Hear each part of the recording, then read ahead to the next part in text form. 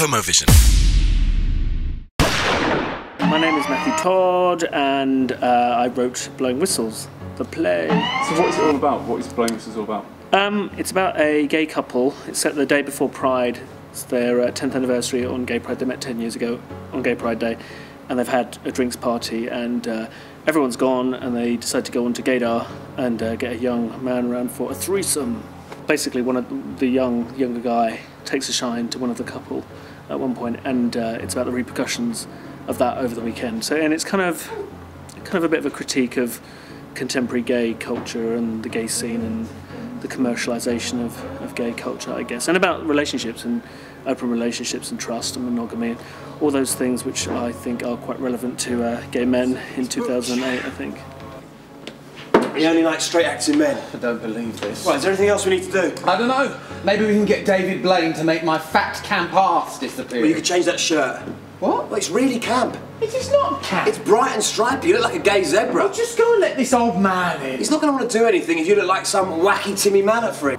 It was just frustrations I had with gay culture and my experience of growing up, which was not being able to come out to my parents, not being able to come out to school, hearing homophobia from my parents and from school and from the church that I occasionally was taken to, and then going to a youth group which was held in someone's bedsit, which I didn't think is necessarily the kind of healthiest way into the gay scene or gay culture or coming out or whatever you want to call it. And I still don't think there are provisions for young people coming out. It's kind of pretty much left to it, and I think the gay scene's a really adult place, and I think that's quite scary, really.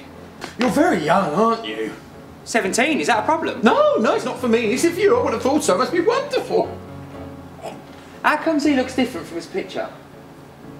You don't, but he does. So you talk about gaydar quite a lot in the online dating and everything. Do you think that's a good thing or a bad thing for like the young gay guys anyway? I think different people have different opinions, and obviously gaydar is brilliant and it does what it does very well, and it's an amazing site, you know, and lots of people, as people are always telling me, make friends on there, and you know, lots of people meet boyfriends.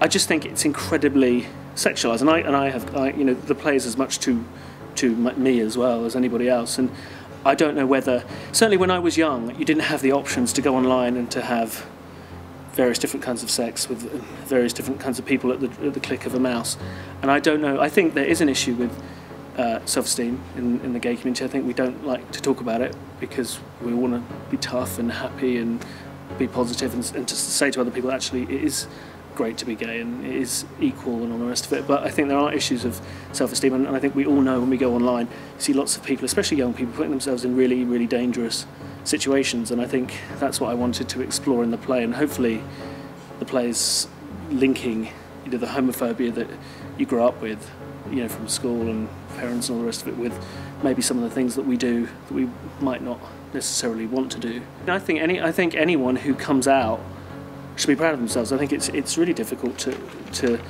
you know, to deal with your shit and your issue and your issues and to come out to people. I think that's something we should be proud of. I think there's loads of great things about, I mean, I would start sounding like I'm talking in cliches, but you know, there's lots of great things about the gay community and gay people, and I've had the most amazing life so far, which I wouldn't have had if I'd been straight. But I think it's also important to look at the things which are more troublesome and difficult, and I think we tend to not do that, and I think maybe the gay press, because it revolves around bars and clubs and the scene and is funded by those people, always has to continually say everything's great, everything's positive, go to this club, do this, sleep with all these people, it's amazing. So there's not much room to say, actually, maybe there is a problem. And also, we don't want to be siding with people who want to bash us and attack us, and ultimately this issue and the gay scene, all the problems that I guess we all kind of rail against, and you know, the drug culture and the kind of slightly crazy club culture sometimes that goes a bit over the top, I think it all comes about because of homophobia ultimately.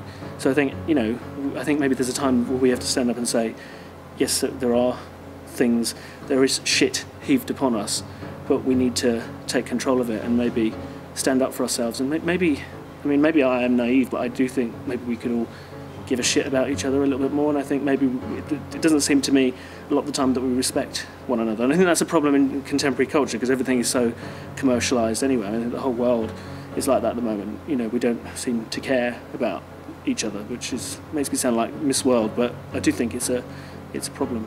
Okay, and what basically your audience as well, what do you want them to go away with? What would you want them to take home? Well, I mean, it is a comedy as well, so hopefully people will come and have a laugh. I hope that they will enjoy it, and hopefully it will just make them think. And someone said to me that recently that someone came out and was saying, that play has changed my life and changed the way I think about things, and that, I mean, that's amazing. You know, it's incredible if it does have that effect. But also if people come, they just have a laugh and enjoy it for 2 hours and go home. That's great too. But it would be great if if you could make people think about things, perhaps. Manners cost nothing. Jamie, this is Cumboy 17. Cumboy 17, Jamie.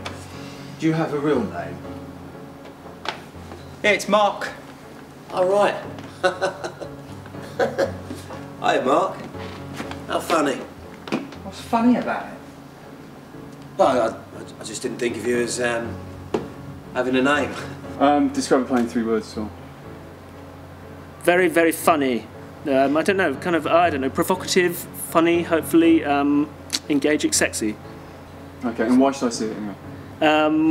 Why should you see it? Well, because hopefully it will say something about your life, and I think hopefully it's kind of provocative, and hopefully it's challenging. It's not. I think I've seen a lot of gay plays where you just go and everyone's like, "Oh, we're gay, isn't it fun?" and everyone will laugh along with all the gay jokes. Well, hopefully it's like that intentionally in the first half, but in the second half, hopefully it turns that on its head a bit and kind of holds a mirror up to the audience, which makes me squirm when I watch it, because like I say, it's as much to myself as to anybody else. So. Okay, when's it on and where is it? It's on at the Leicester Square Theatre, blowingwhistles.co.uk, until November the 29th.